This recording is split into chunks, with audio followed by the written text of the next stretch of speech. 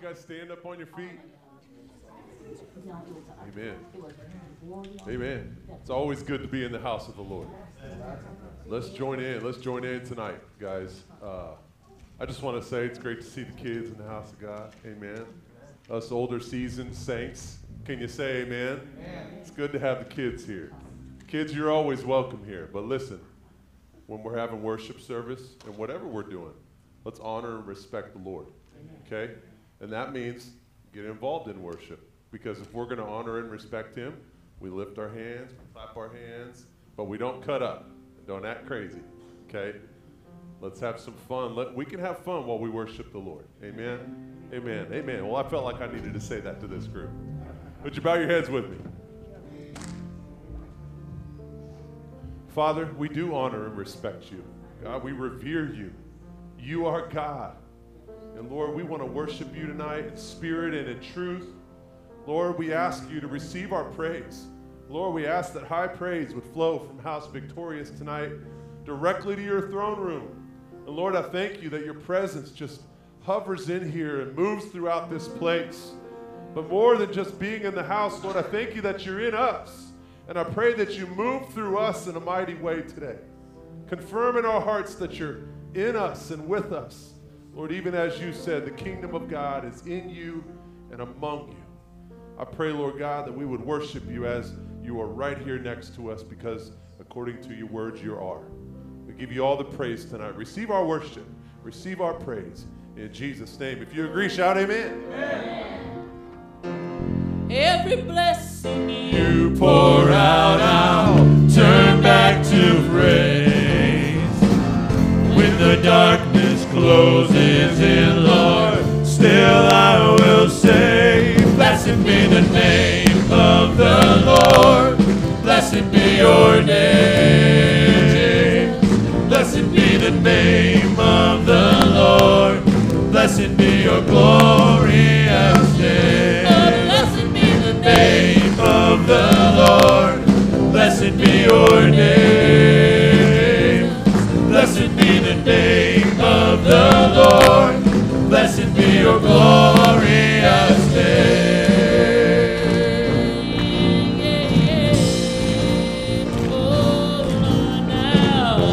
Blessed be your name in the land that is plentiful, where your streams of abundance flow. Blessed be your name. Blessed be your name when I'm found in the desert place. Though I walk through the wilderness, blessed be your name. Every blessing you pour out, I'll turn back to praise. When the darkness closes in, Lord, still I will say, blessed be the name of the Lord. Blessed be your name. Blessed be the name of the Lord. Blessed be your glorious name. Blessed be the name of the Lord. Blessed be your name. Blessed be the name of the Lord. Blessed be your glorious name.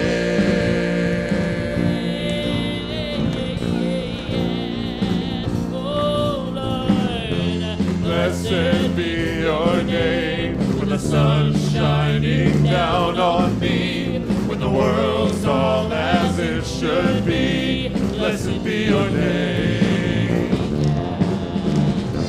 Blessed be your name on the road marked with suffering, though there's pain in the offering. Blessed be your name. Every blessing you pour out, I'll turn back to praise. And when the darkness closes in, Lord, still I will say, blessed be the name of the Lord. Blessed be your name.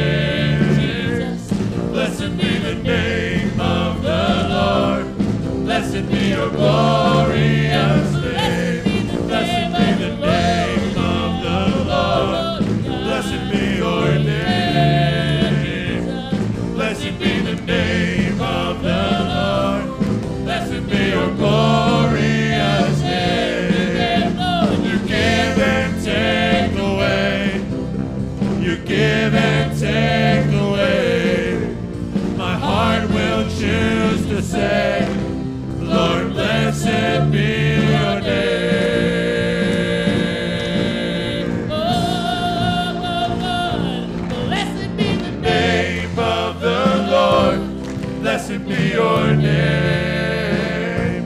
Blessed be the name of the Lord.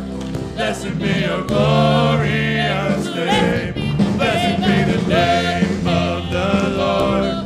Blessed be your name. Blessed be the name of the Lord. Blessed be your glorious name.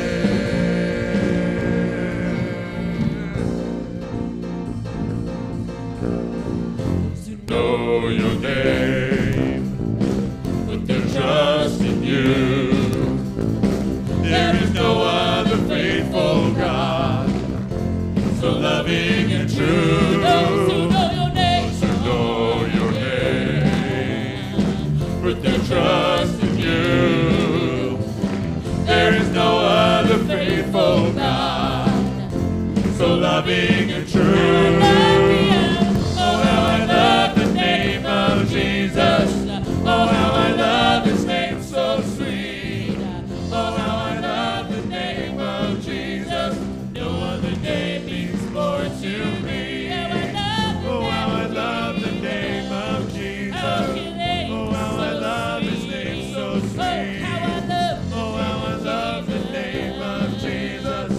No other name means more to me.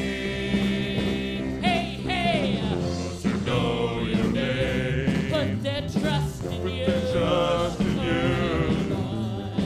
There is no other faithful God, so loving and true. Those who know your name, Those who know your name, yeah. put their trust in you. There is no other faithful God, so loving and true. Oh, how I love the name of Jesus. Oh, how I love his name so sweet. Oh, how I love the name of Jesus.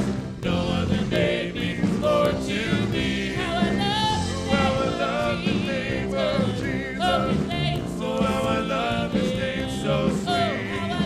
Oh, how I love the name of Jesus. No other name means more to me.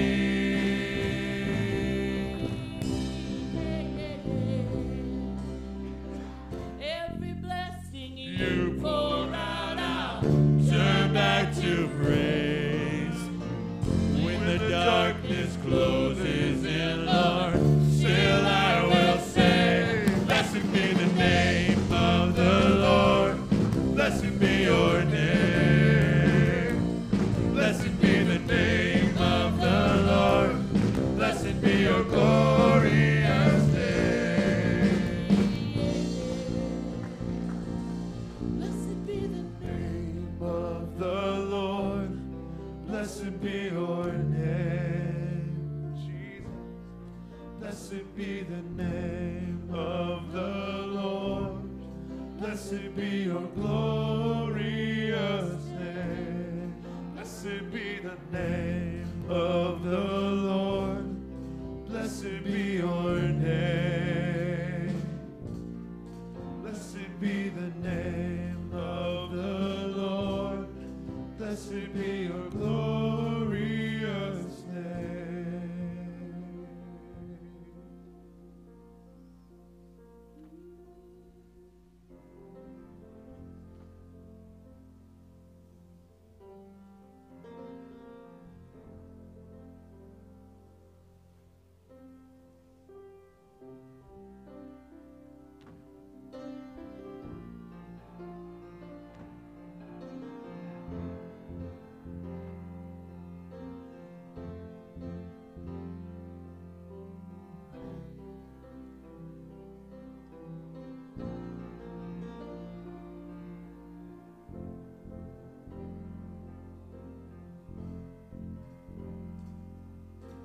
Who is like you, Lord, in all the earth?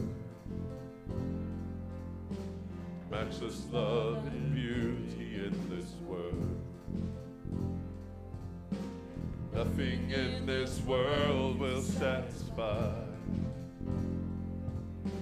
Jesus, you're the cup that won't run dry. Oh, Jesus, you're the cup that won't run dry.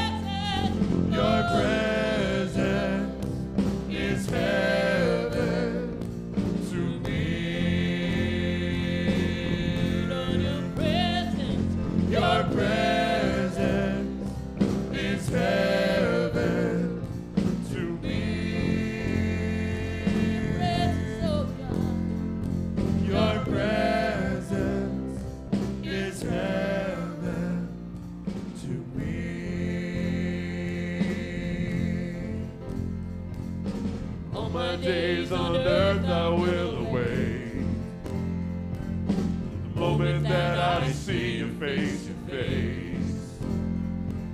'Cause nothing in this world will satisfy. Oh Lord, Jesus, you're the cup that won't run dry. and Jesus, you're the cup that won't run dry. Your presence is heaven to me. Your presence is heaven to me.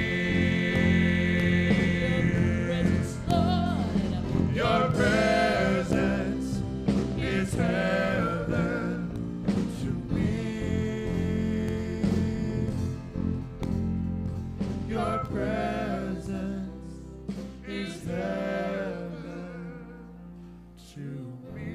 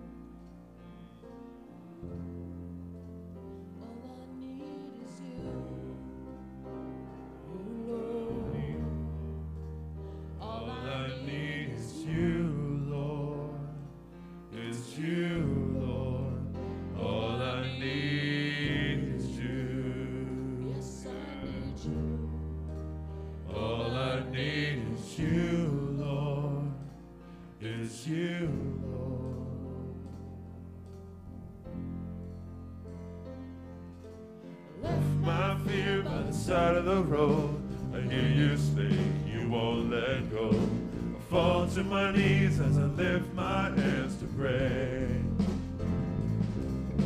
I've got every reason to be here again. The Father's love that draws me in, and all my eyes want to see is a glimpse of you. All I need is you. All I need is you, Lord, is you, Lord. All I need is you. All I need is you, Lord, is you, Lord. One more day and it's not the same. Your Spirit calls my heart to sing. Drawn to the voice of my Savior once again. Where would my soul be without your Son? You gave his life to save the earth. I rest in the thought that you're watching over me. All I need is you. Lord, I need you. All I need is you, Lord, is you, Lord. All I need is you. All I need is you, Lord, is you, Lord. Oh, and all I need is you. Yes, I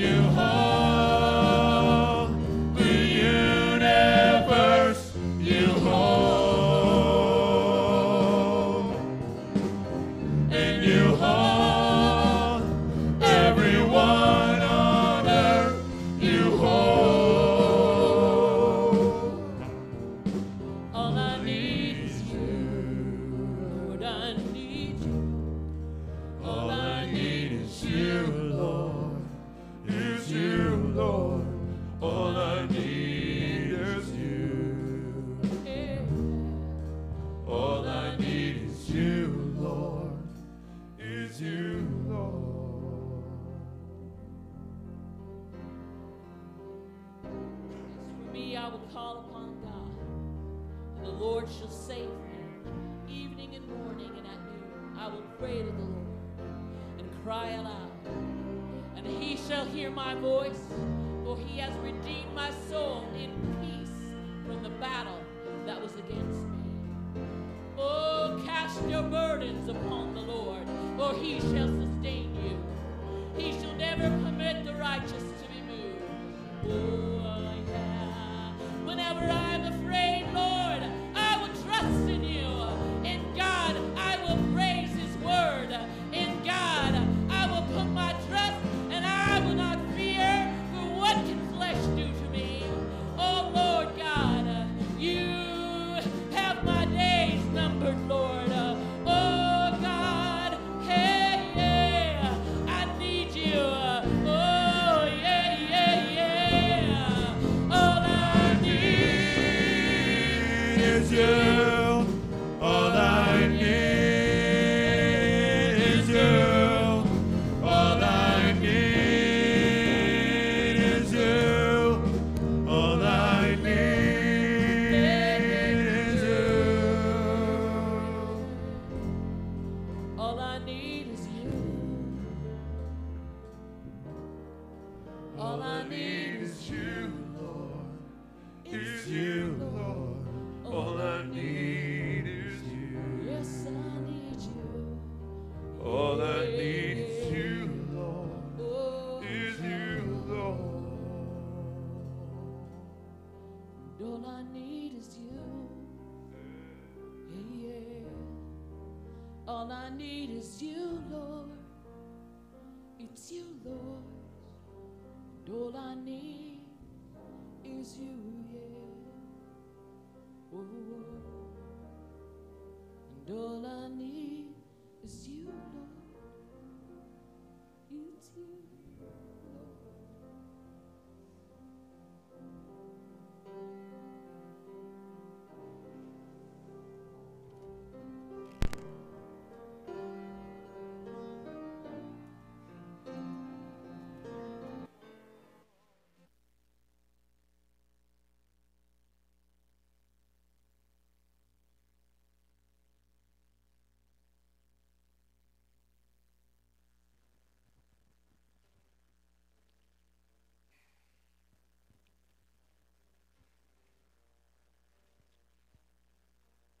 Corrie ten Boom once said that you never know that Jesus is all you need until he's all you have.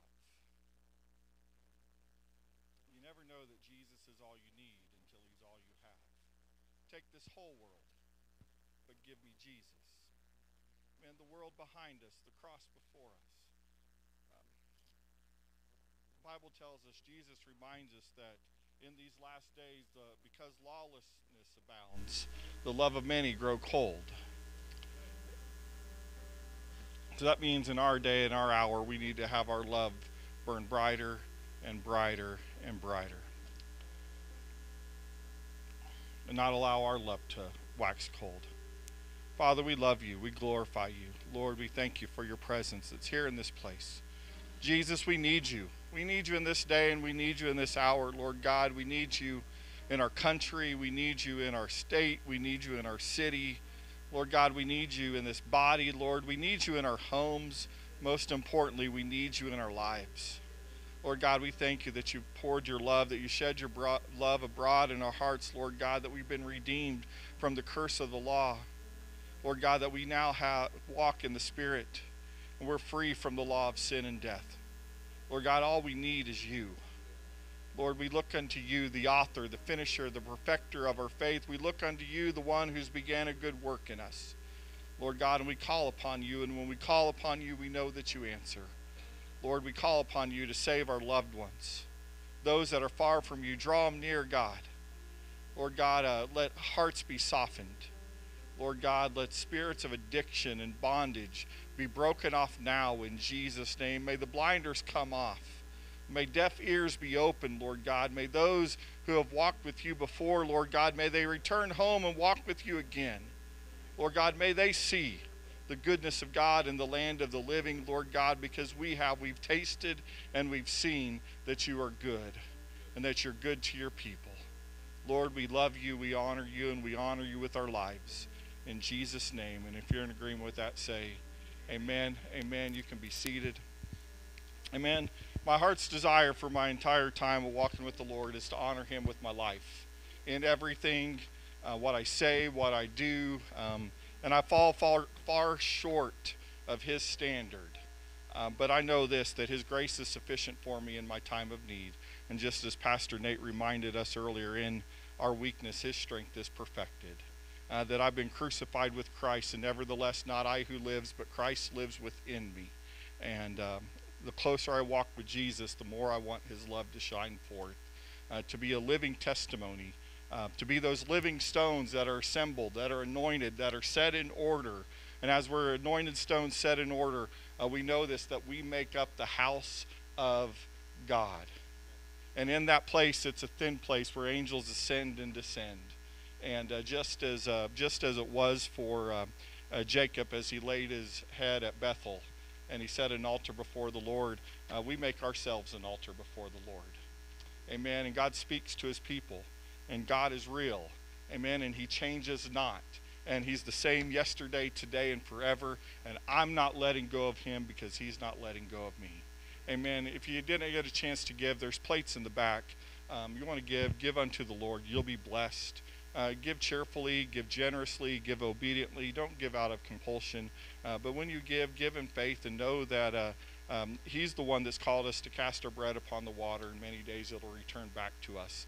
And I've seen in my life and other people's lives the faithfulness of God as we've given unto the Lord time and time again. Hallelujah. And we want to continue in that. Next week we got men's and women's meetings. Got a big month coming up with some graduations next month. It's going to be awesome. I think Pastor Nate said we got 9 youth that are graduating this year. So they're going to have a big flip and turnover in the youth ministry. And Isaiah is going to be joining youth group by the by the end of May. Hallelujah. Pray for him. Pray for Pastor Nate. I don't know. Hallelujah. Hallelujah. Kiddos, you guys ready to roll back with me? All right, kiddos, you guys roll. And as the kiddos roll back with me, I'm going to have Pastor Jim come on up and bring the word, my friend. Did I miss him?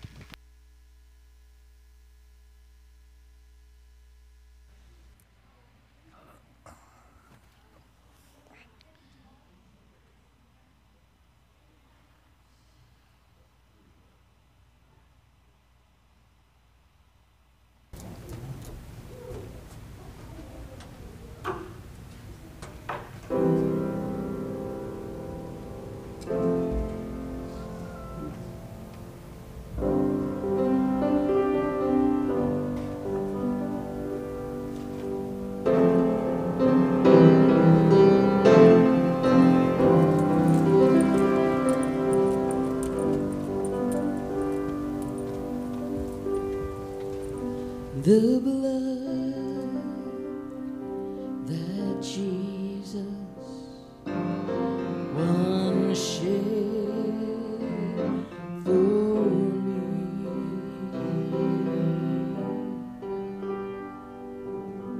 way back on Calvary. Oh, the blood that gives me strength from day to day. It will never lose its power. Thank God it reaches to the highest mountain.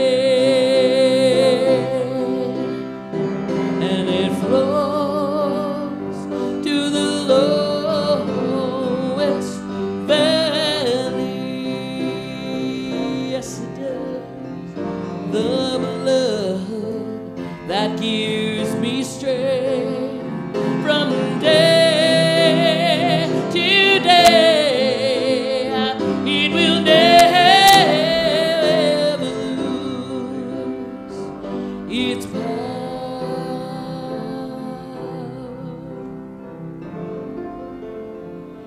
for it soothes my doubts, and it calms all of my fears.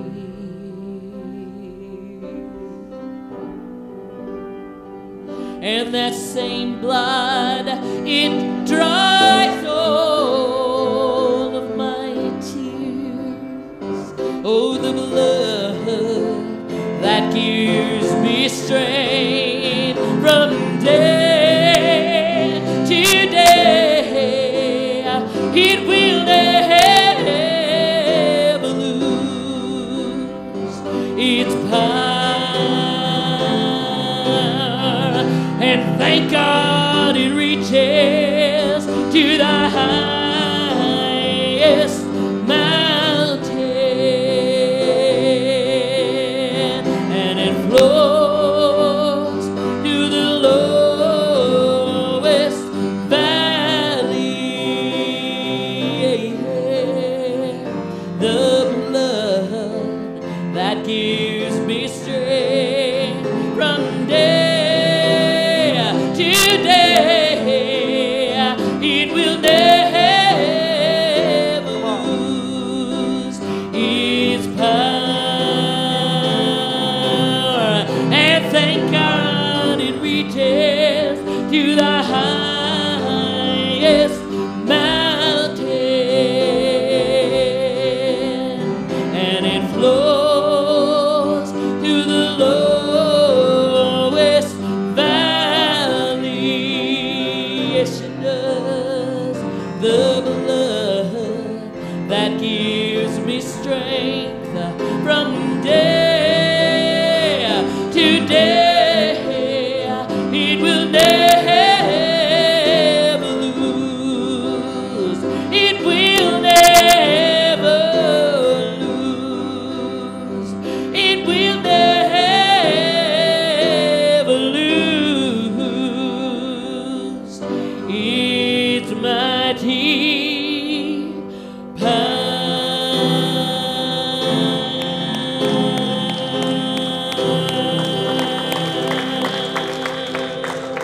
Amen and amen. Do you believe that today? Yeah.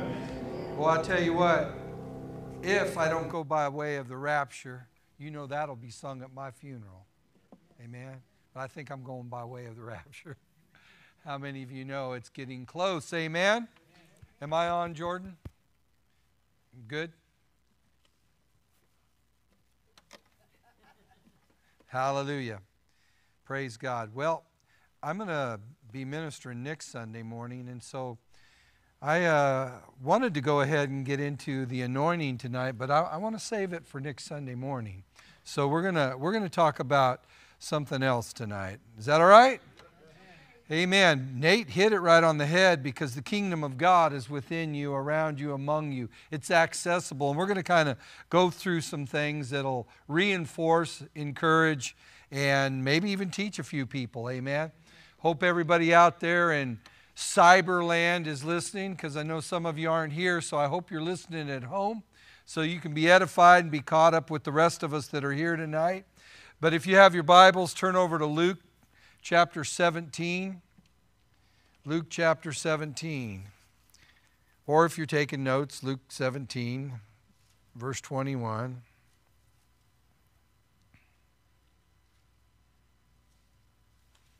I may go a little bit in front of it, but verse 20, we'll start there. And when he had demanded of the Pharisees when the kingdom of God should come, he answered them and said, the kingdom of God cometh not with observation, neither shall they say, lo here or lo there. For behold, the kingdom of God is within you. Amen. The kingdom of God is within you. We're going to talk a little bit about how we know and why we know the kingdom of God is within us. And it's really important to understand this. As the Greek word calls us the ecclesia of God, amen, it gives a connotation.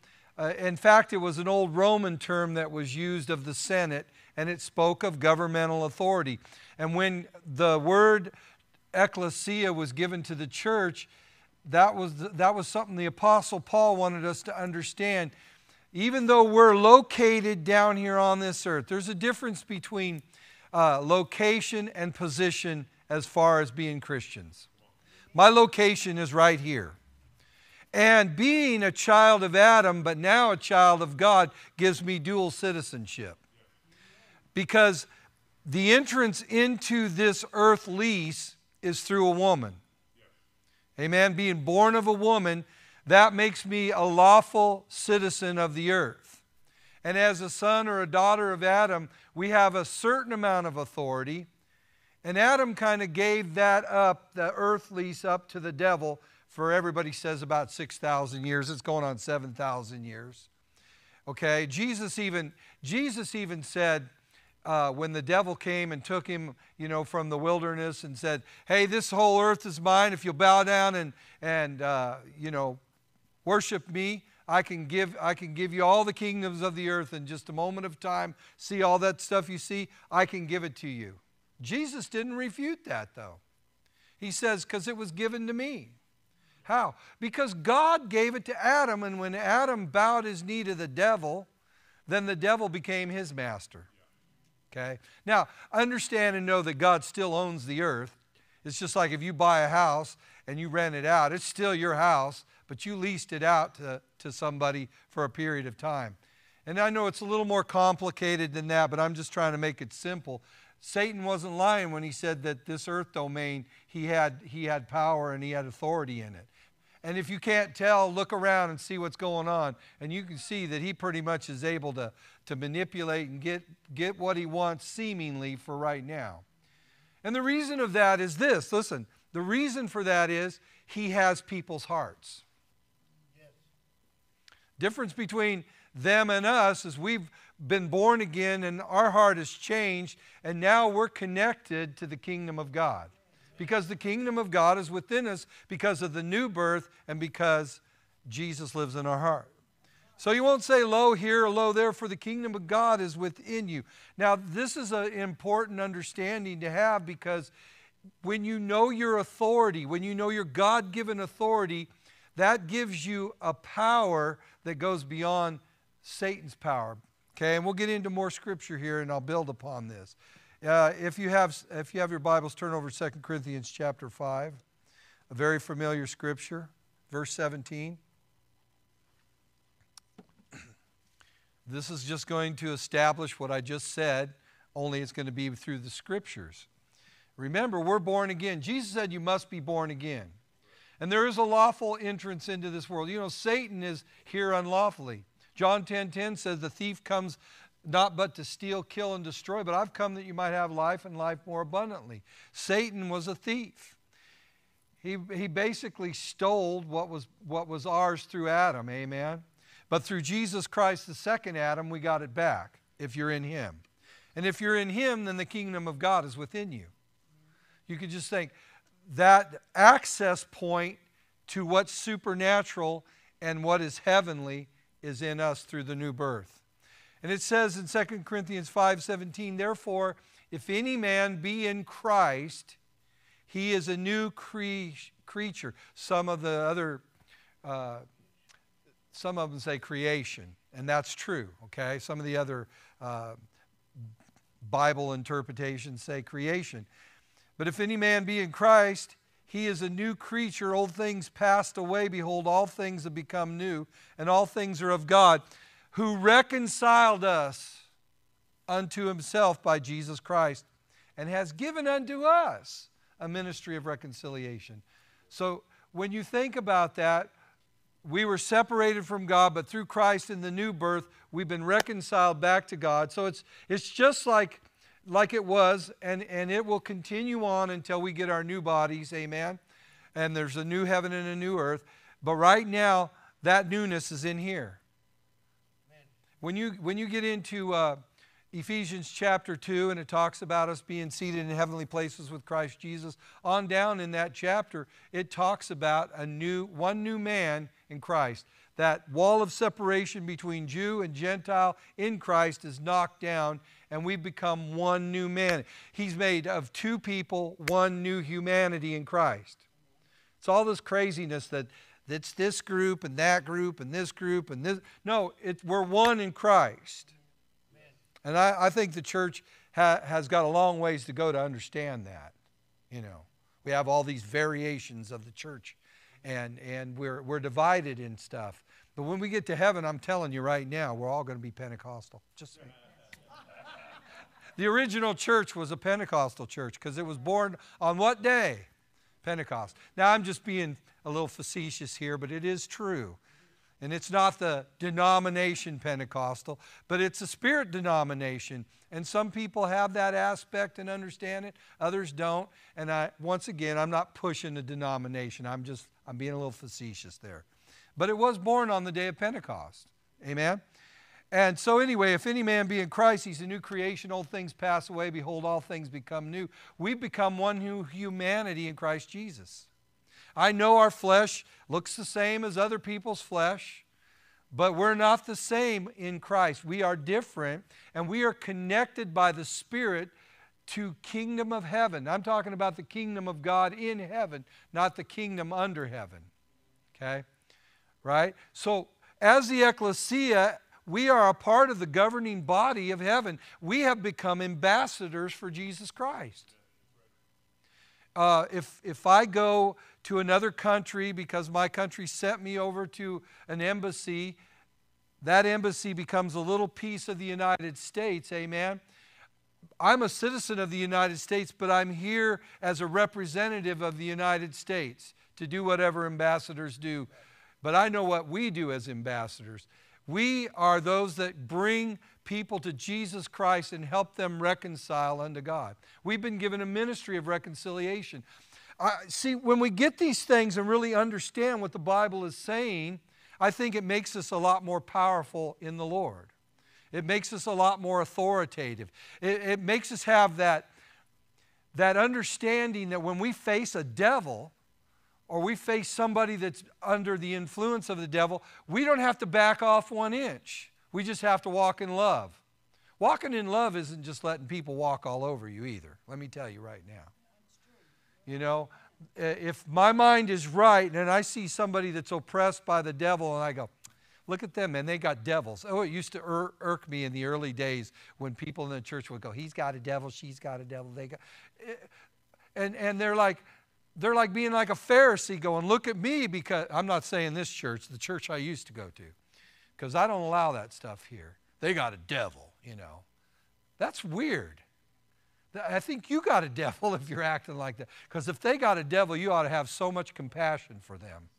If God lets you discern that somebody's got a devil or they're oppressed, you should want nothing but to get them delivered. Because you know what? I'm not allowed to hate people.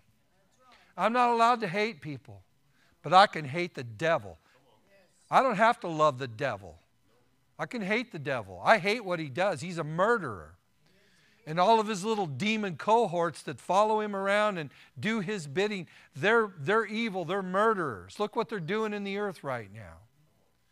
So I can hate them, but boy, I can't hate people. I mean, even when people just make you angry and bug you, you still have to look at them, and it's difficult sometimes. You have to look at them through the eyes of God's love and believe that they can be different. See their potential. You know, the cool thing about being a naughty person before you met the Lord is you really can't look down your nose at anybody, can you? You're like, well, you know, I used to be that guy or that girl, you know, whatever you were walking in. Amen? But I'm not like that anymore. And guess what? In Jesus' name, you can be reconciled back to God, and you don't have to be like that either. Can you say amen?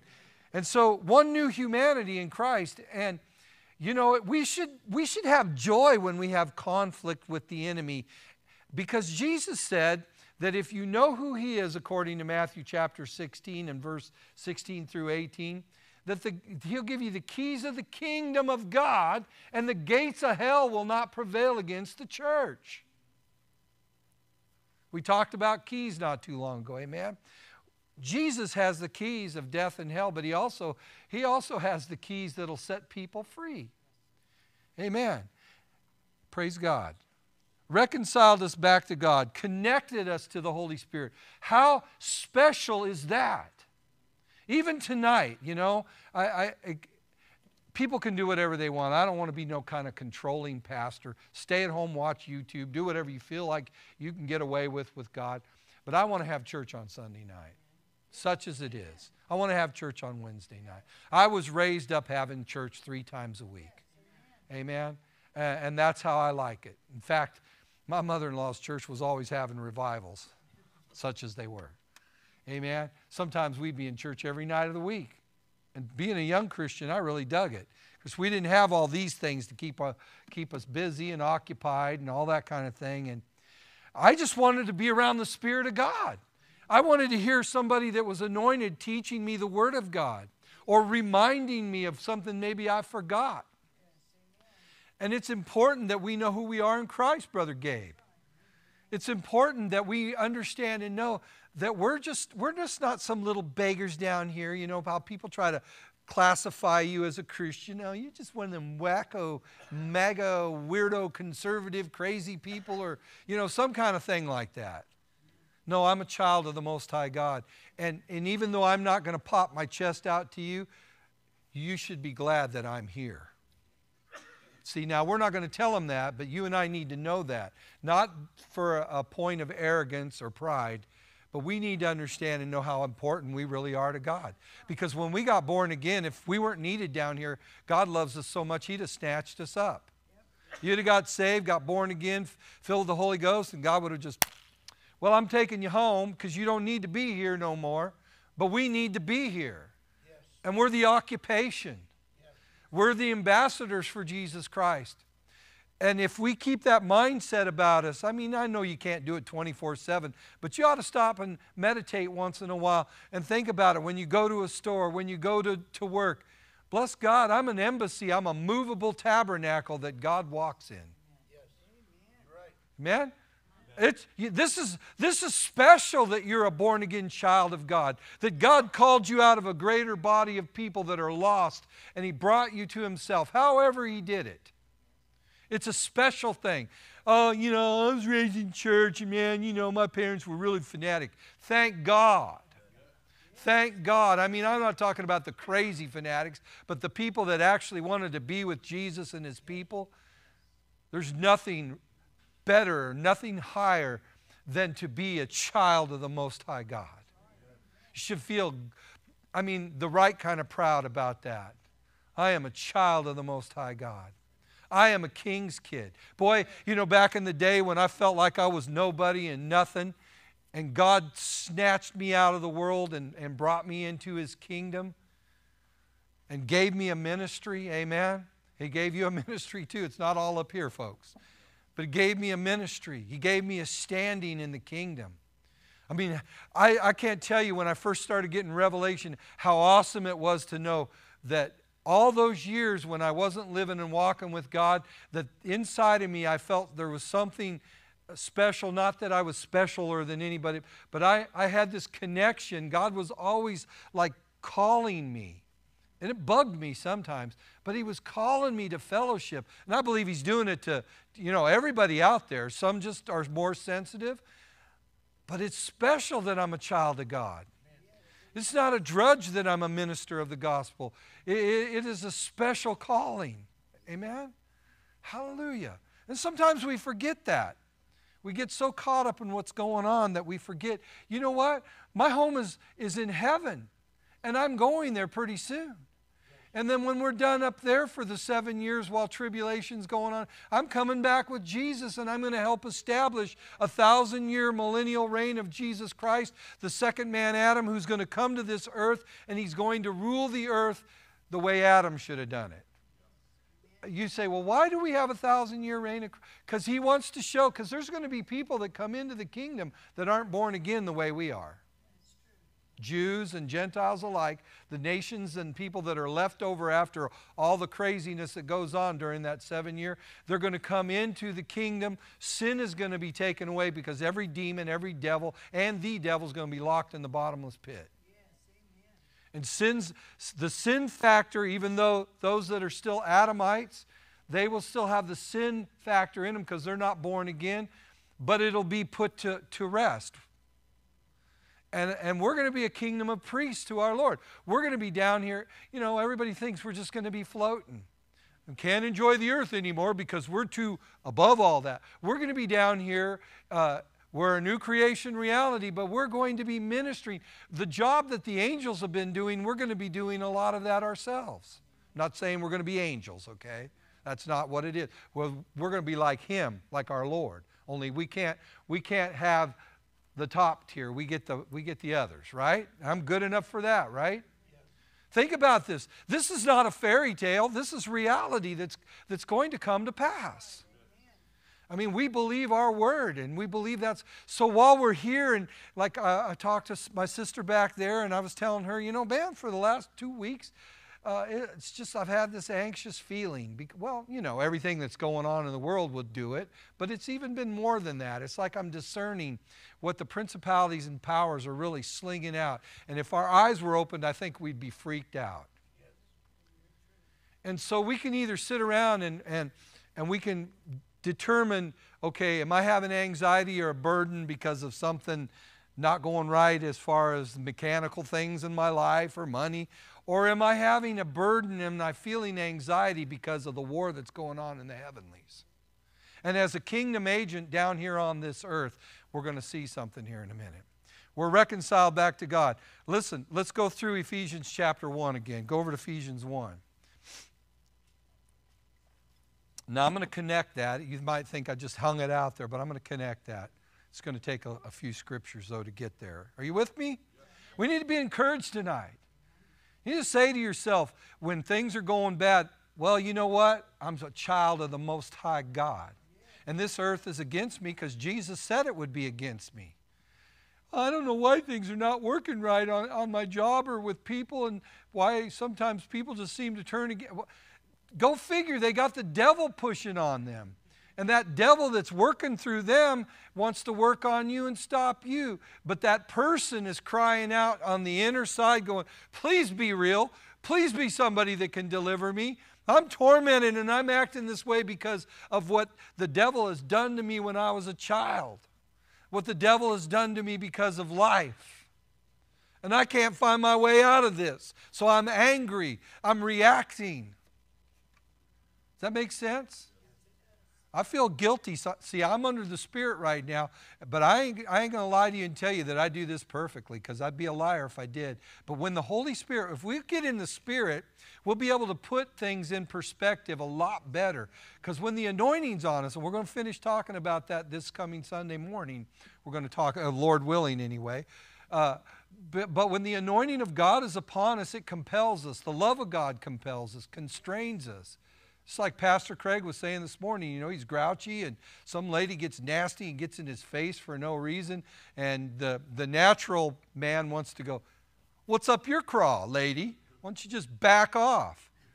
You know, or something, you know. When you don't know that two other people probably talked, you know, put her down, gave her a bunch of junk. Amen? Have you ever thought about that sometimes when people are like that? They might have just had 3 or 4 people just trash them, and they're like, I ain't putting up with no nonsense right now. And you're the one that gets it. Amen. Ephesians 1, verse 11. In Christ, in whom we have obtained an inheritance. This is so important. That inheritance makes us ambassadors. It gives us anointing, yoke-breaking anointing. It gives us a ministry of reconciliation, and besides all the things that pertain to life and godliness. Make sense? Being predestinated. I want you to understand, in predestination, in the heart and mind of God, He predestined everybody that would come to Him to this blessing. He knew that not everybody would, but I want you to know, He did not predestinate some people to go to hell and some people to go to heaven. People choose.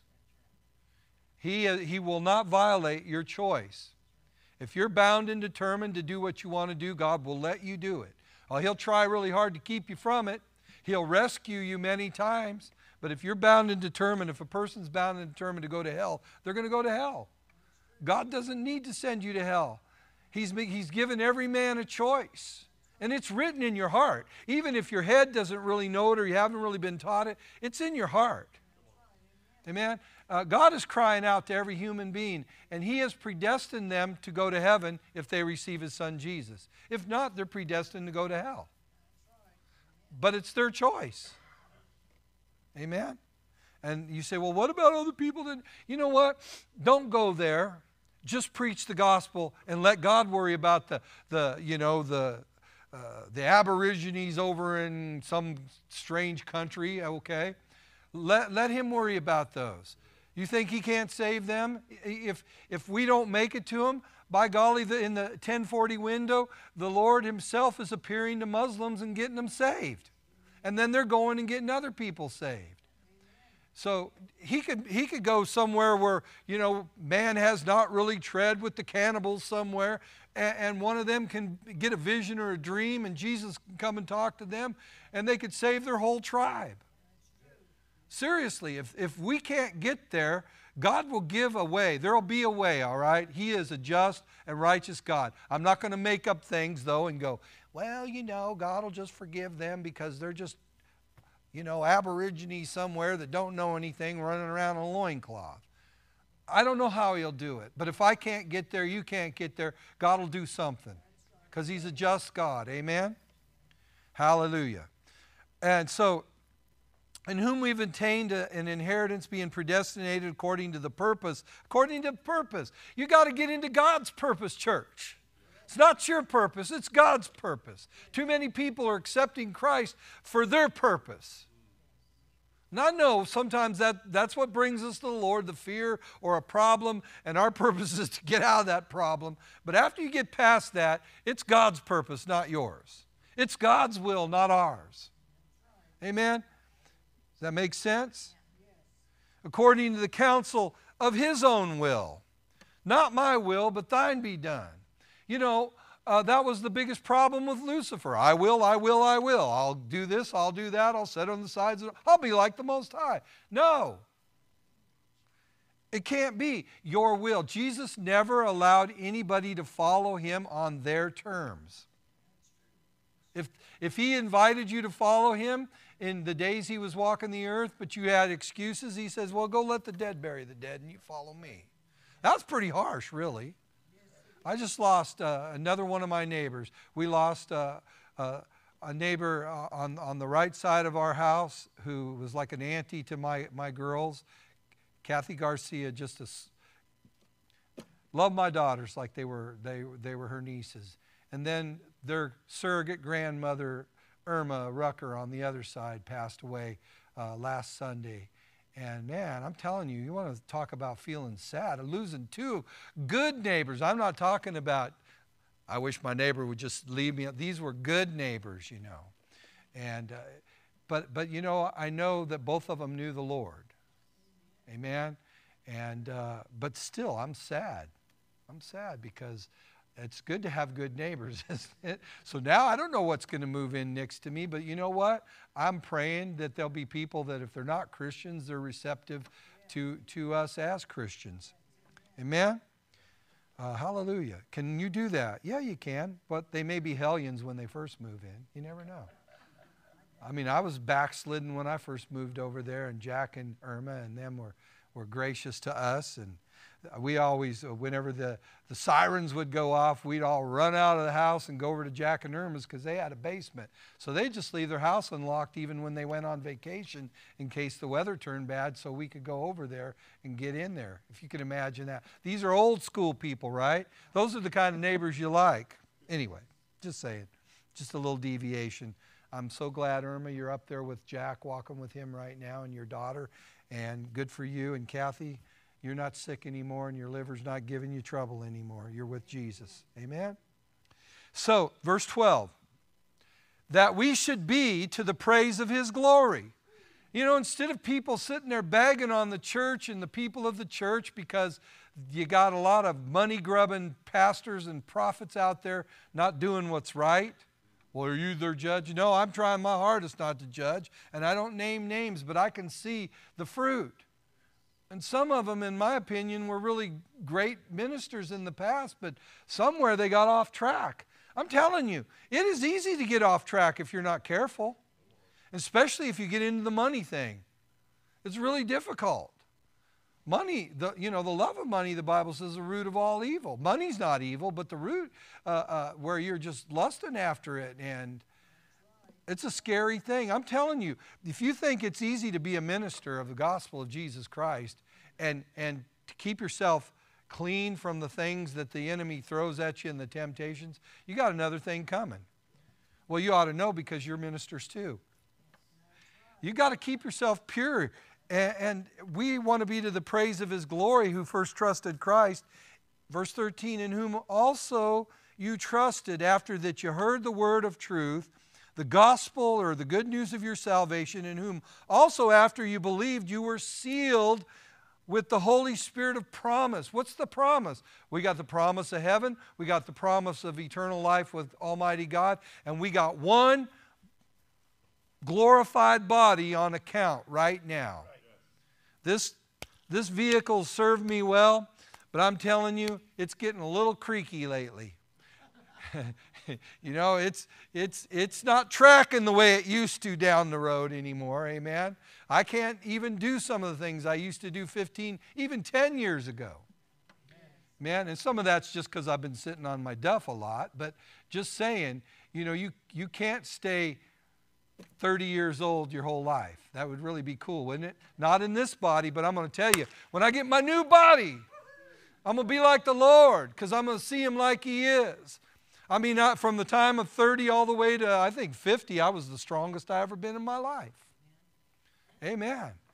So just imagine with a supercharged body what we're going to be like. Oh, man, I can't wait. I tell you this, if this is possible, when I get to heaven, I know they got hills and mountains there. I'm going to run as fast as I can up that hill. Because when I was young, I could run like the wind. I'm serious. And I could swim all day long in the ocean and not hardly get burned out at all. And I have dreams. I don't know if you do, Nate. I have dreams where I can still run like I used to run. In my dreams, I'm always somewhere about 30, 35 years old. Cool, isn't it? But then I wake up. Hallelujah. But someday, my brother, yeah, I'm going to be tall also. You get to be short, I'm going to be tall. All the tall people in heaven have to be short, and us little short guys, we all get some extra height. If I was God. But I'm not. Aren't you glad? Yeah, that's right. Bald-headed and with an old Santa Claus beard, right? No, I don't think so. Jesus changed His appearance. I'm going to put mine back like it used to be. Amen. Hallelujah. Luke 10:20 in the NLT, let me read this. But do not rejoice because evil spirits are subject to you, but rejoice because your names are registered in heaven. That's Luke 10:20. When the 70 went out and Jesus anointed them and gave them authority and power, and they went out and they were doing the works of Christ, amen, they were laying hands on people and they were recovering from their sicknesses. Evil spirits were going out of them, and they were like, woohoo, man.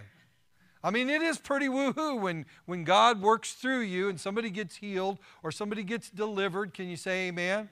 Or somebody gets born again. That's the ultimate to me. When I get to pray the sinner's prayer with somebody, that's the best thing in the world. And the second best thing, and not really second or whatever, but I'm just saying it that way, is when I lay hands on somebody and they they begin to get the Holy Ghost and speak in tongues without me trying to coach them. Come on now. You know, they just get the Holy Spirit. I mean, there's been people that I thought, okay, I'm going to have to talk them through this. And I lay my hands on them, immediately they start praying in tongues.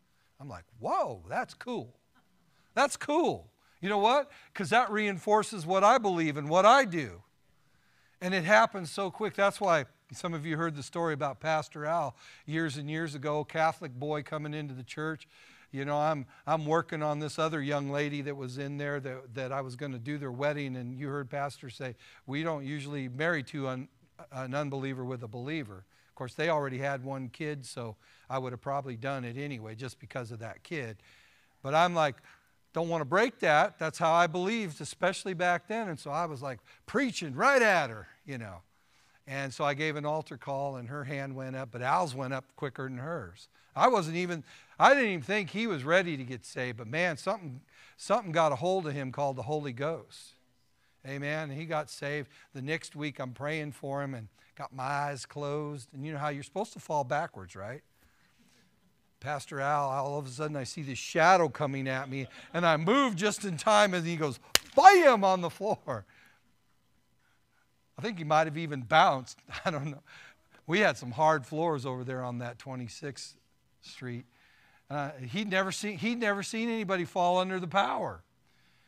I heard a pastor say the other day, all that falling under the power ain't real. I know there's a lot of people that fake it, but I got to tell you, I've seen some folks. We used to have hard oak pews at my mother-in-law's church, and Sandy Howell's mother one time fell out under the power. I was in the pew behind her, and she fell out under the power and hit her head on that oak pew, and it sounded like a watermelon smacking it. I thought, oh my goodness. And I was new to all this, and I thought, this poor woman is going to have a problem. Well, after she finally got up off the floor, I go, didn't that hurt? She goes, what? I never felt nothing. One time, I think it was Pastor Kelly. He was praying for me one time. I was over at the old church, and the power of God hit me, and I kind of flew back a little bit. And as I was starting to go down, somebody grabbed my wrist. Well, I hit the pew and I hit the floor. I never felt that. What I felt was the person grabbing my wrist, because they grabbed me. And that's the only thing that hurt. My back and my head didn't hurt.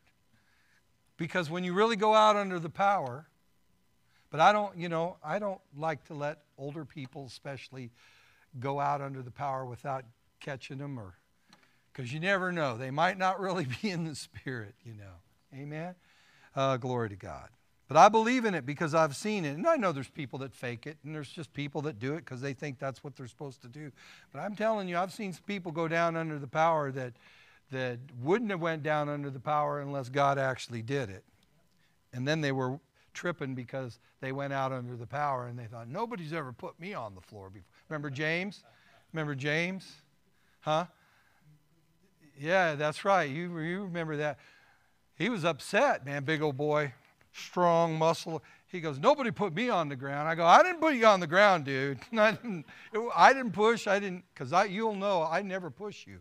And he went out. He was upset because nobody puts me on the ground. I'm like, well, God does. Thought we was going to have trouble. But when it's real, right? Amen. Praise the Lord. Let's see. Let's go on to Ephesians chapter 2. Did I already read this? Ephesians 2 and verse 4. But God, everybody say, but God. But God, who is rich in mercy for his great love wherewith he loved us, even when we were dead in sins, hath he quickened or made us alive with Christ Jesus, for by grace you're saved. And he has, listen, once again, this is something that we need to see as special. Because, walking through the earth, we're fat, we're skinny, we're short, we're tall, whatever, long hair, short hair, no hair. And sometimes we just don't feel like we're special. And like I've said so many times, a lot of times we look up here and we think this is the only thing in church. This is not. It is a privilege to be a part of the kingdom of God. It is a privilege to be born again. Amen? But to be raised up. Now, remember I said at the beginning, there's a difference between location and position. And this is important because as we get older, my location is more on my, what do you call it, recliner. I like my recliner. Amen? I'm not doing the things I used to do when I was younger as much. Amen? In fact, not too much of it. But that doesn't negate my ability to affect the kingdom of God for Jesus Christ down here on this earth. Now, some of you may know this better than I do, okay? So I'm not going to try and act like I'm the scientific brain. How many of you have ever heard of quantum theory before? Okay? How many of you ever heard of quantum entanglement? It's where you can take these things that are called quantum on the micro, I mean below micro. I mean, we're talking to the very depths of time and space. And if you quantumly entangle a particle, you can take that particle and its locale, one piece can be here on the earth, and you could send the other one clear out to Alpha Centauri, and that one out there in Alpha Centauri and the one here that have been entangled, they know what each one is doing. They are still connected together. Okay, it kind of blows your mind. Do you understand that to a degree? That's how it is for us right now, because we're quantumly, even more, spiritually entangled with the Lord Jesus Christ through the Holy Spirit. By one Spirit, 1 Corinthians chapter 12, verse 13 says, are we baptized in the body of Christ? That even connects us to each other. We're quantumly or spiritually entangled with the Lord Jesus Christ. And our locale may be here, but we're seated in heavenly places in Christ Jesus. Look what it says. And has raised us up together, verse 6, and has made us to sit in heavenly places with Christ Jesus, so that in the ages to come he might show the exceeding riches of his grace and his kindness towards us through Christ Jesus. So God has given us positional authority in heaven that gives us location on this earth and the ability to pray God's will in accordance with his word right here on this earth. Why? Because not only were we a son or daughter of Adam, which gave us legal right to be here on this earth, but when Jesus Christ came, see, the devil may have the Adamic earth lease, but Jesus Christ took it away from him and gave it to his kids.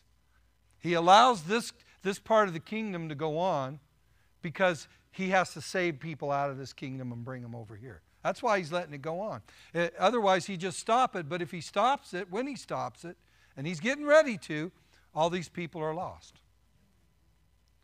His grace, if Jesus doesn't come and take us out of here in the next year, 2 years, 3 years, 10 years, 20 years, I don't know that it'll go that far.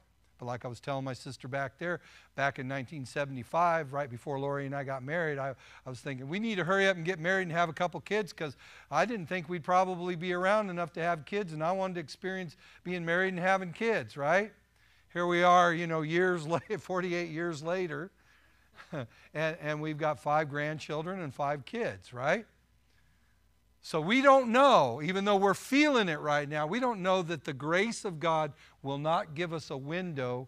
And if he does, it's not just so we can go do everything that we want to do according to our own lust.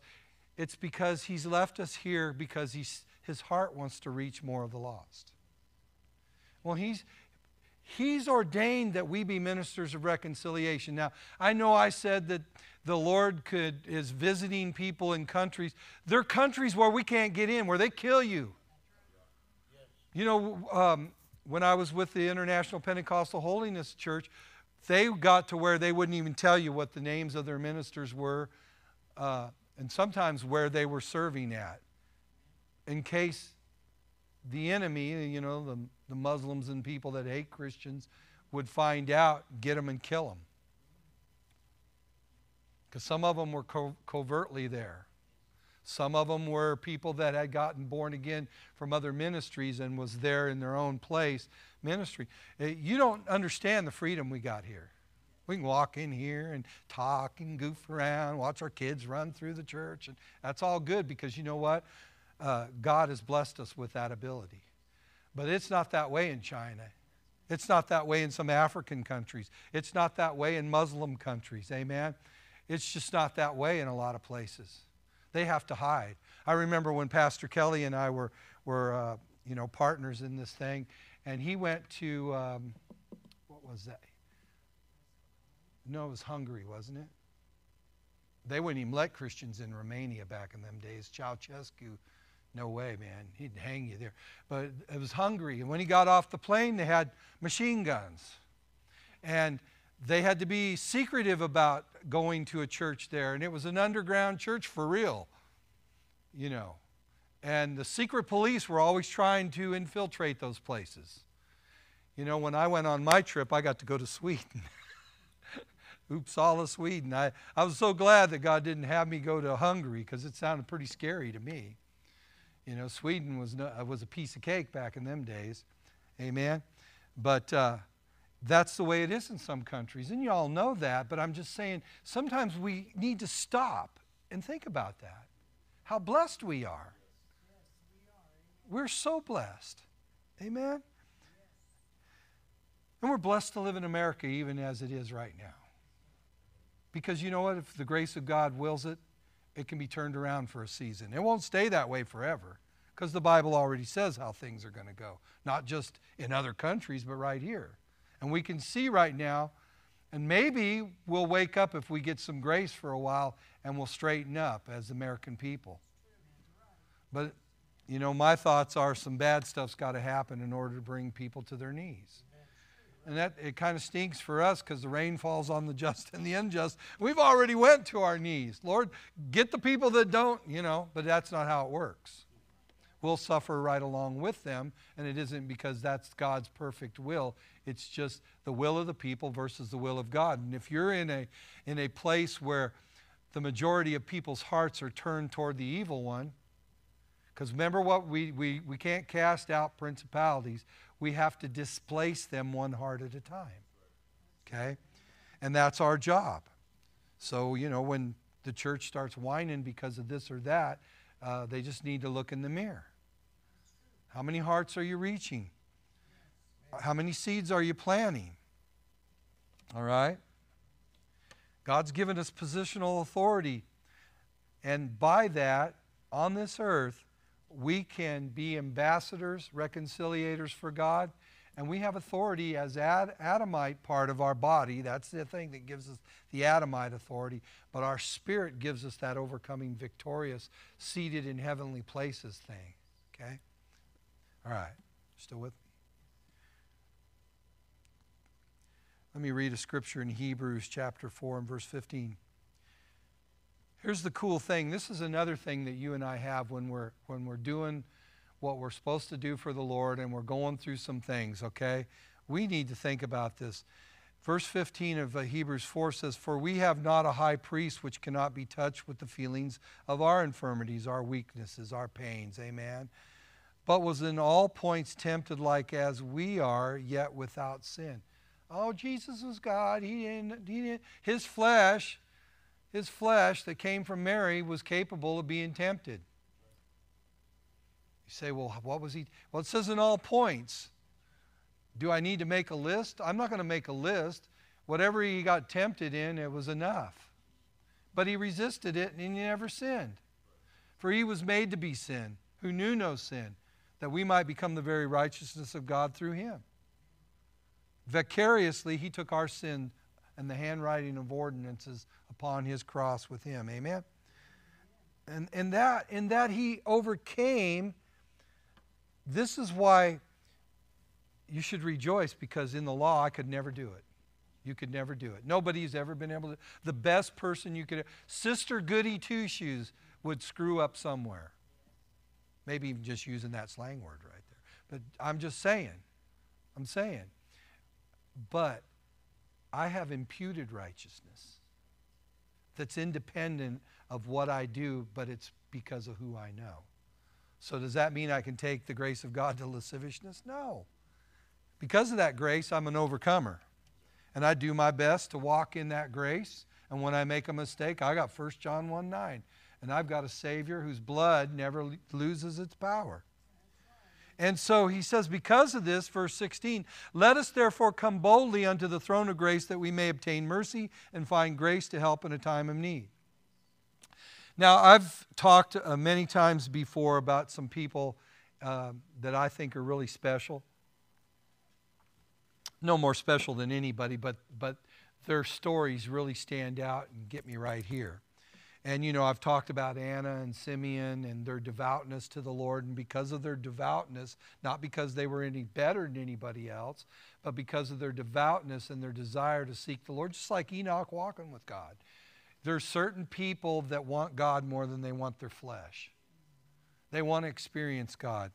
And we're not the only ones. We're not unique to that fact. There's a lot of people. But in Acts chapter 10 and verse 1, and I'll just read this. You don't need to go over there. I'm just going to kind of go through it real quick. There was a certain man in Caesarea called Cornelius. Now, I like this story because I talk about it a lot, because it really impresses me. A centurion of the band called the Italian band. So he's a Roman occupier of Jerusalem. But he was a devout man. What does it mean to be devout?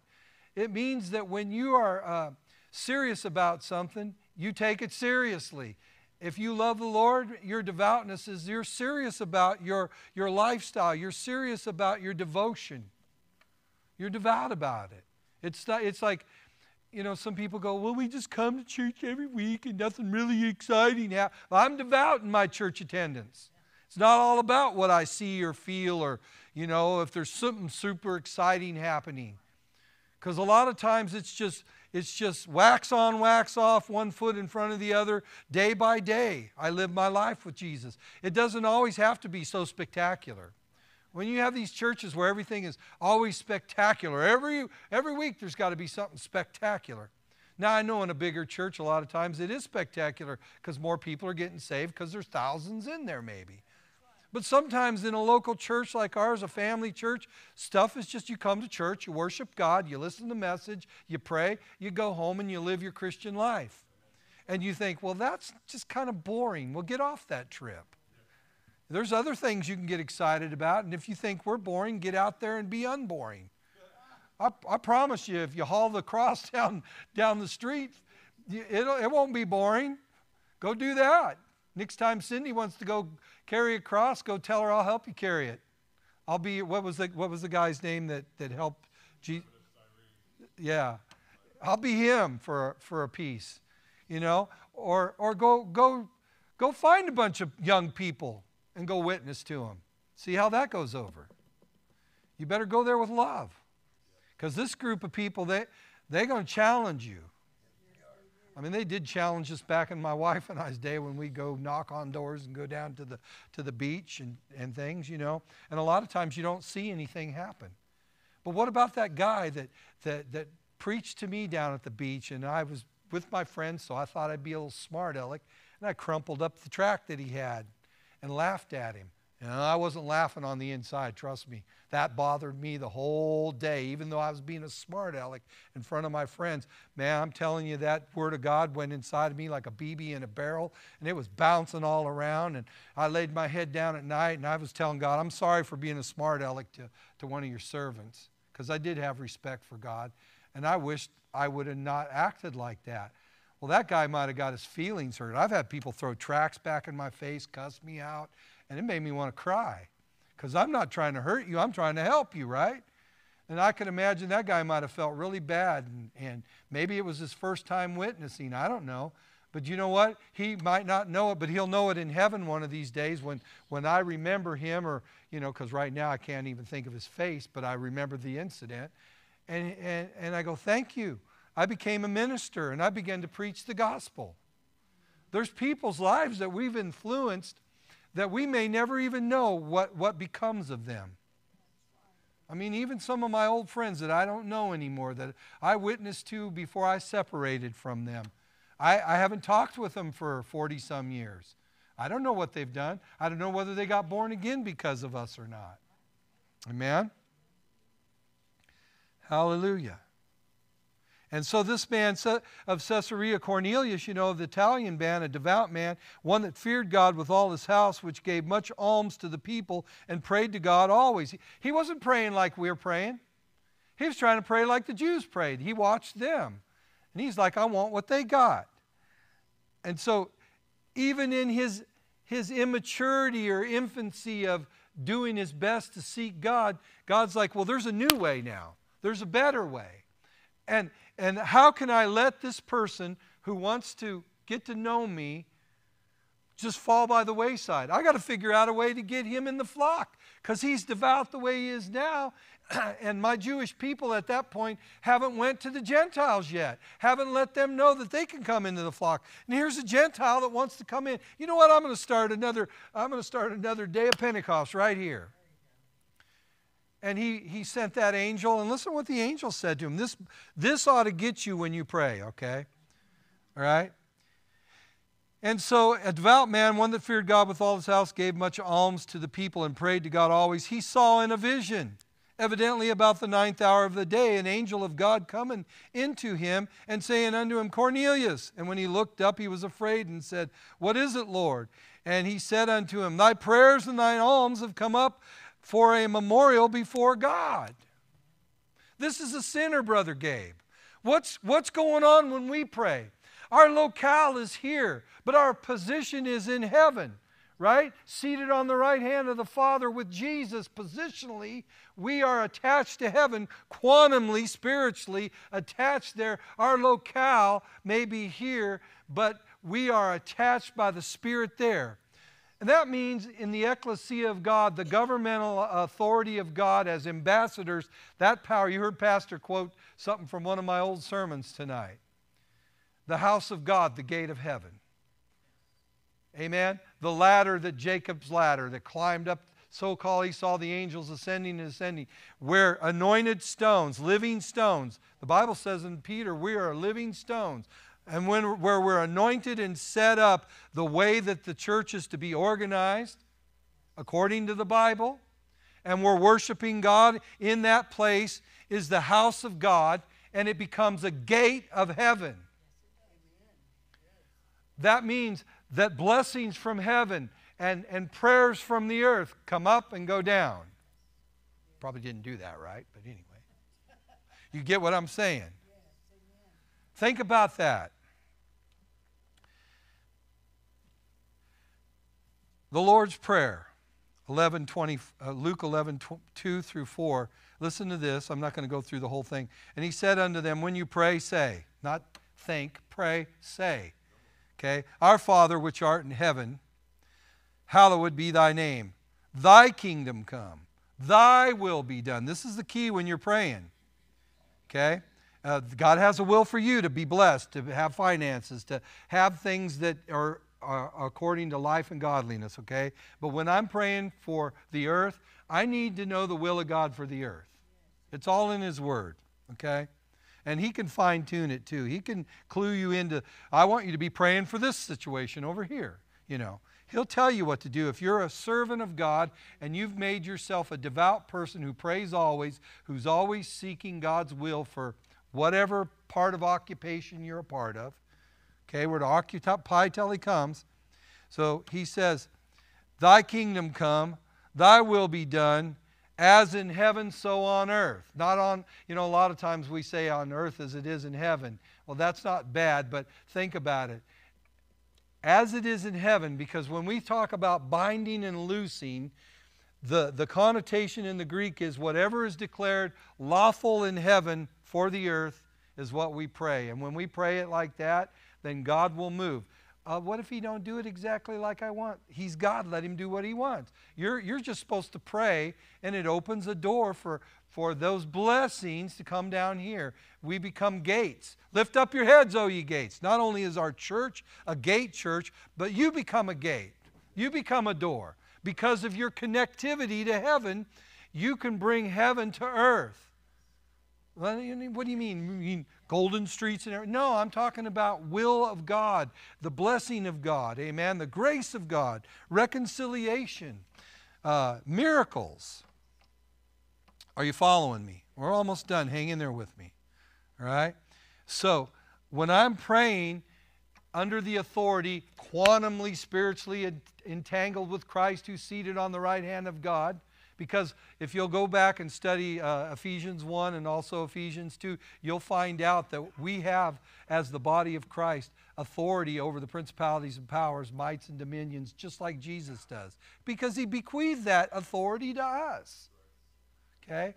No, we're not Christ, but together, we as the body of Christ have the fullness of God. Individually, we have a portion. But together, we're better. We're stronger together. That's why if any two of you agree as to touching anything on this earth, it'll be done for us by our Father which is in heaven. The prayer of agreement is so powerful. All right, if you will, go over to Ezekiel 22, and we got two more portions of Scripture, and then we'll be finished. Okay, Ezekiel 22, we're going to start at verse 23. I know this is Old Testament, but Pastor said it tonight, and I'm going to agree with him. God's the same yesterday, today, and forever. Amen? You there? Ezekiel 22. And the word of the Lord came unto me, saying, Son of man, say unto her. Now, we know this is about Israel, but this applies. You'll see it applies to where we're at today. Say unto her, America. Thou art the land that is not cleansed nor rained upon in the day of indignation. Because of the fact that you've left me, you're not getting rain and indignation. You're just getting indignation, right? There is a conspiracy of her prophets in the midst thereof, like a roaring lion ravening the prey. They have devoured souls. They have taken the treasure and precious things. They have made her many widows in the midst thereof. Taking advantage of widows, so-called prophets. And you know, when they're saying prophets in the Old Testament, it can mean preachers, evangelists. It can mean a lot of people that have gotten off into the money thing. And this is coming out real strong, but I'm telling you, the same stuff that went on in the old days goes on today, and people justify it and think that they're all right doing it and try to teach others to do it. Okay?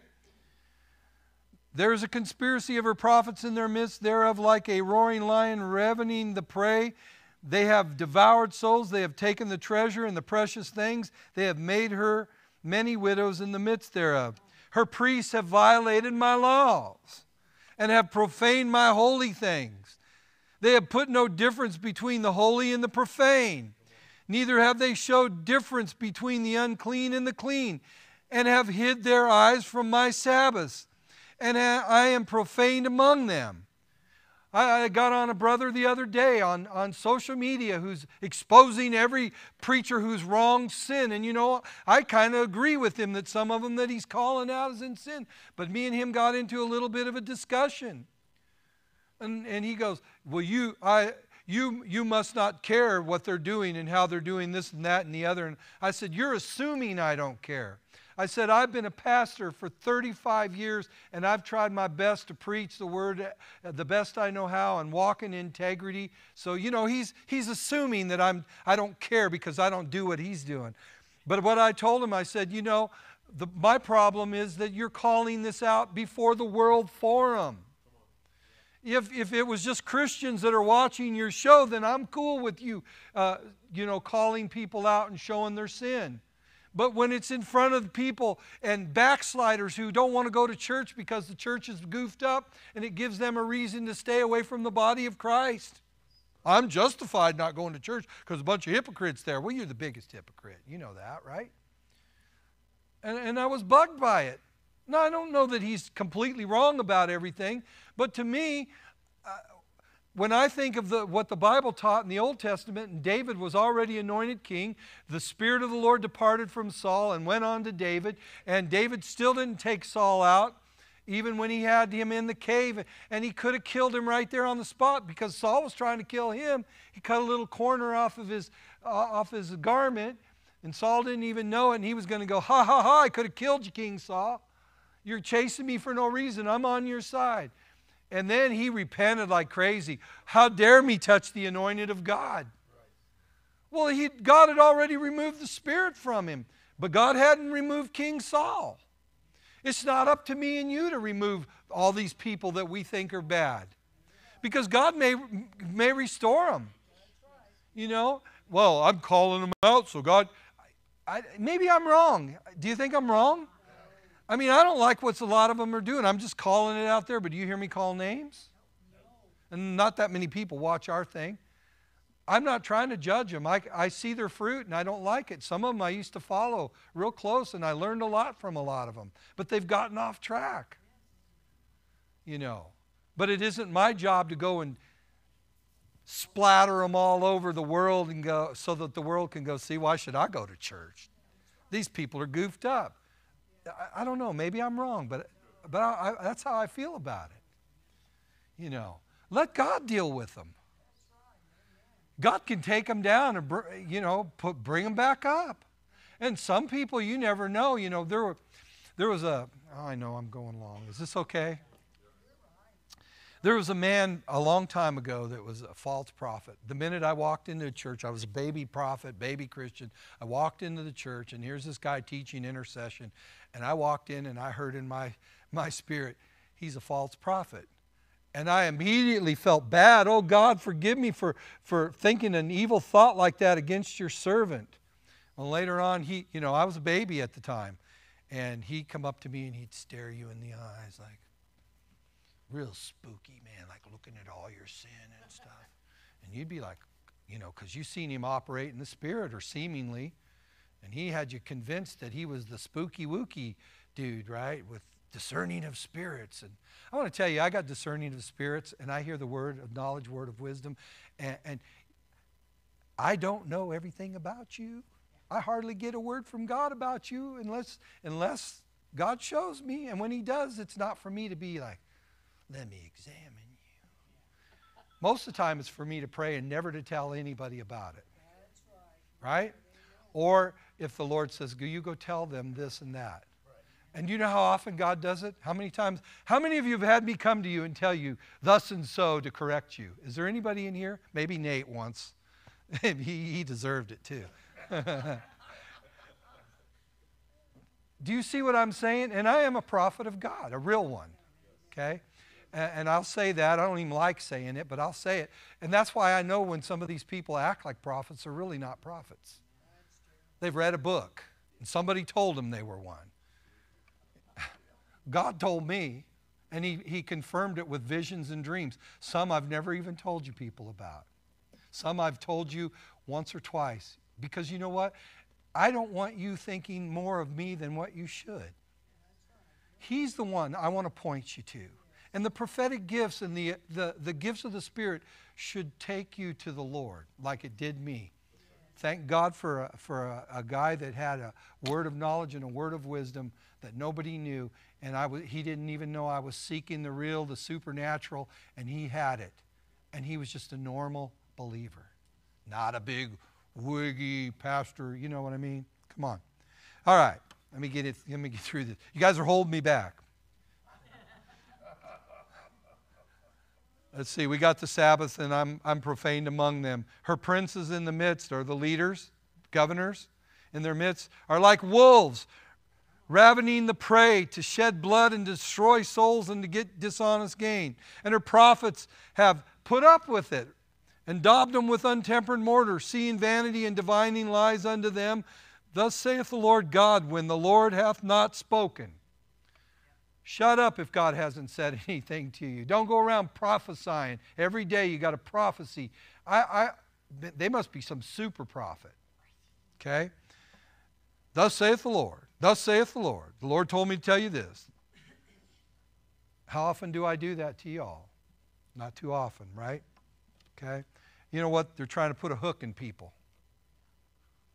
We're not here to put hooks in people. We're here to lead people to Jesus Christ and teach you how to walk in the Spirit and learn how to hear God for yourself. You can hear God just as good as I or anybody else if you'll put some effort into your prayers and things. You'll find Him if you seek Him with your whole heart. And the people of the land have used oppression and exercised robbery and have vexed the poor and the needy. They have oppressed the stranger wrongfully. And God says, you know what? In spite of all that, I sought for a man among them that should make up a hedge and stand in the gap before me for the land, that I should not destroy it, but I found none.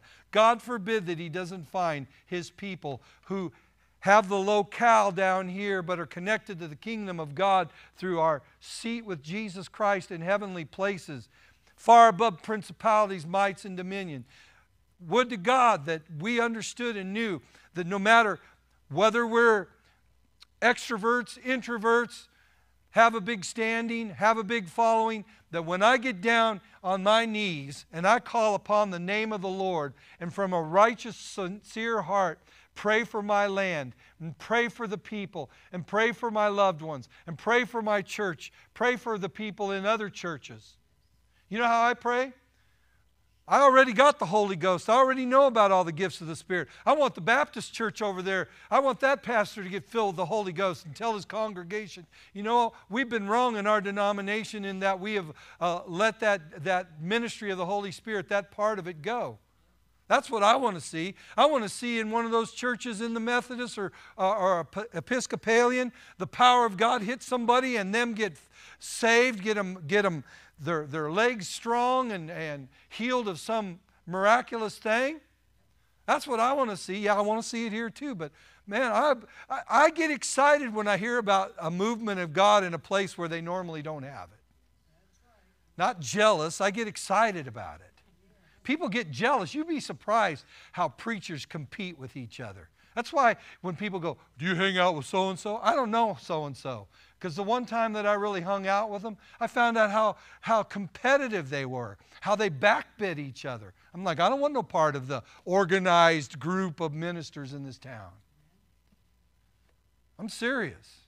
Now, I know they're not all like that, but that was my experience. It was like, I'm not competing with these people. I don't need to compete. God told me to do this. This is what I'm doing. Amen?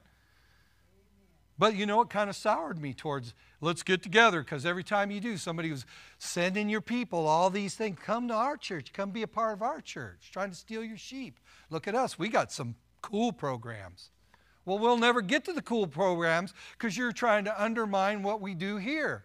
And they're trying to undermine what you do over there. And they're calling, and then they're together, and they're all like, hi, brother so-and-so. How y'all doing? You know. I'm not that kind of person.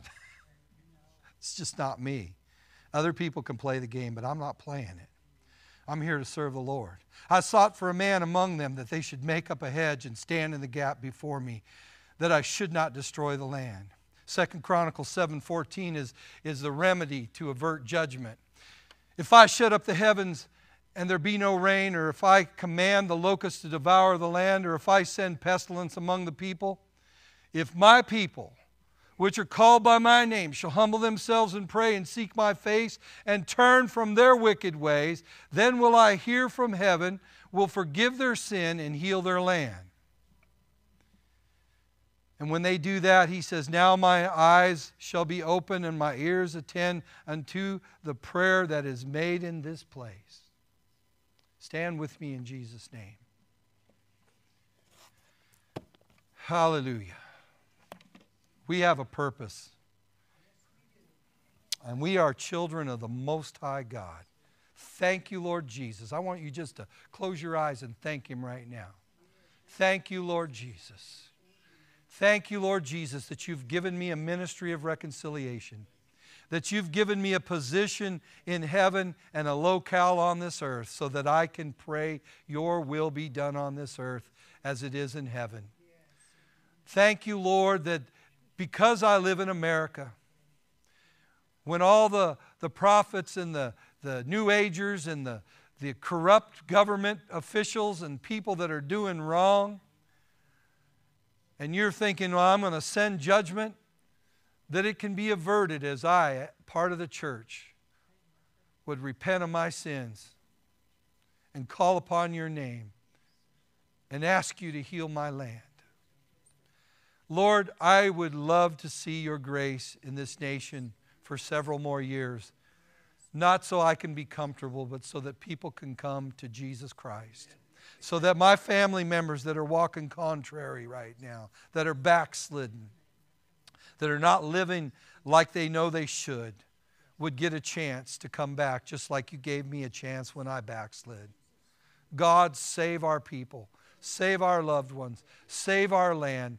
Lord, if it be thy will, bring in a new government, Lord, that has a heart that's towards you. God, we don't know. We hear them talk. We hear them say this and that just so that they can get votes and things. And it sounds all good. And then they stab us in the back. You know which ones are right. I want the one you're picking, God. I want your will, not the will of the people. And God, I'm not just talking in the highest office of the land. I'm talking in our localities that we live in right now, our local governments. Lord, I saw in the paper today where Governor Kelly vetoed a bill that would make abortion a little bit harder to get. Where she said, no. And they're interfering, God, with our children all the time, telling us we can't teach them Christianity and things. And then she uses the excuse when she allows the transgender thing to be something that parents can just automatically change their little boy into a little girl or vice versa. And she vetoed a bill that would be common sense to let a kid grow up first before they start whacking and cutting and filling them full of hormones. God, she's not righteous. She's wrong. And the people that back her are wrong. And Lord, we just pray that you would remove that person, or that you would change her heart. And the people that back her's heart. But if they won't change, we ask you to remove them in Jesus' name.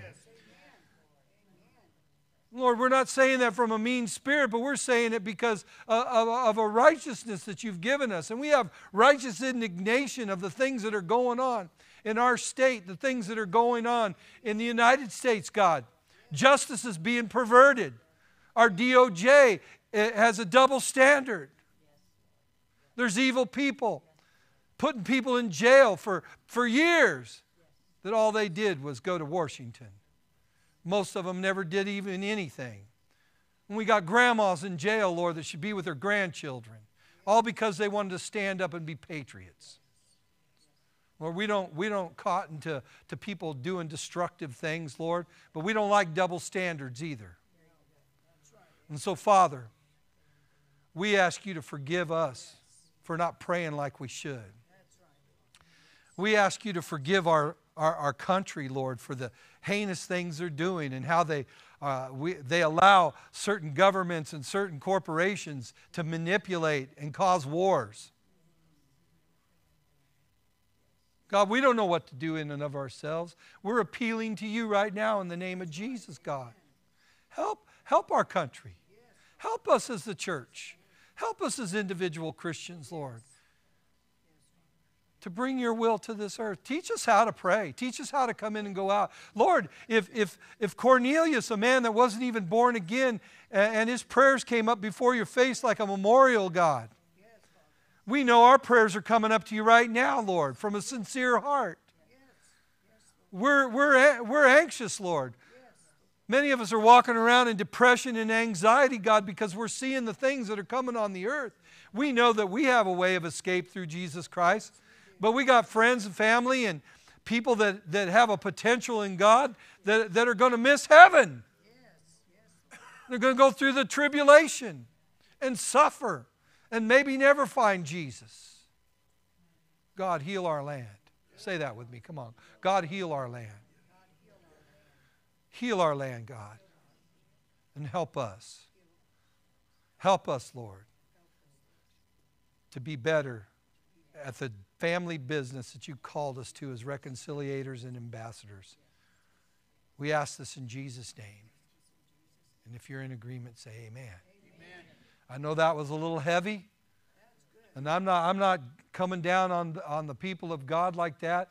But you know, we need to make sure that we follow the people that really love the Lord and not are in it for money and not are in it for fame. Amen. And just because they can say hallelujah and amen and Jesus loves you doesn't mean they're completely right. See with the eyes of your spirit. Amen. And understand and know. Don't make people superstars. You know what? This pulpit is not up here for one of the main reasons. I know I'm small and everything. One of the main reasons is I don't want to be above the people of God because I'm right down here with you. And that's the way Pastor Craig and Nate and I and those that have ministered from this pulpit, that's the way we've always seen it. And I know it probably don't make a big difference if we were, but I'm just saying for me, I want to be on the same level with the people I serve. Can you say amen? Because we're not better than each other, but we're better together. God bless you. Have a great week, amen? And pray this week. Pray. Pray for the peace of Jerusalem. Because The Jews right now are wanting to go over and tear everything up in Iran, and it's going to escalate. And we might be out of here quick, but there will be people that will be left behind. There will be babies